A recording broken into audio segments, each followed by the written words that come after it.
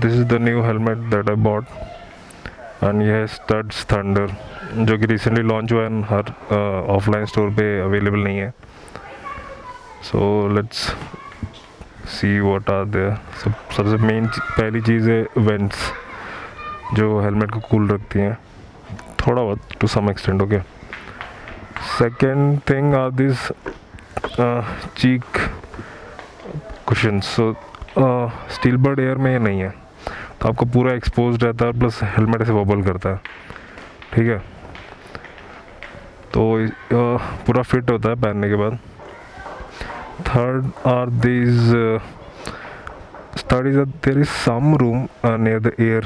सो आप स्टीलबर्ड का जब हेलमेट पहनते हो तो आपका कान थोड़ा सा स्ट्रेस लगता है, लेकिन इसमें आपके कान के पास थोड़ा एयर रूम है, तो आप हेडफोन भी पहन सकते हैं in case if you want. And next will be obviously the design. Look at this. It looks like any MT or LS2 helmet.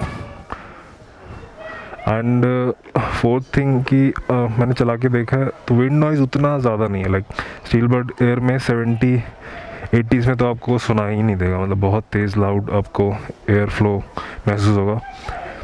इसमें 90 तक आप कंफर्टेबली जा सकते हैं. 90-100 पे जाके सेम इफेक्ट आता है जितना है स्टीलबर्ड एयर में 70-80 में. तो विंड नॉइज़ में मेरे को ये ठीक लगा. और ये जो आप देख रहे हैं ये पहले ये नहीं रहेगा, ये मैंने बना के खुद कस्टम लगाया है. लेट्स सी कितना हेल्प करता है ये विंड नॉइज़ रिडक्शन में.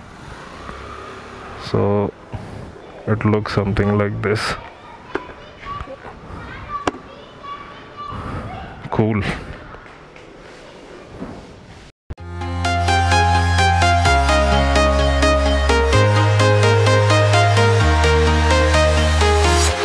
I'm walking alone, the streets are empty. The only thing I can see is my own silhouette.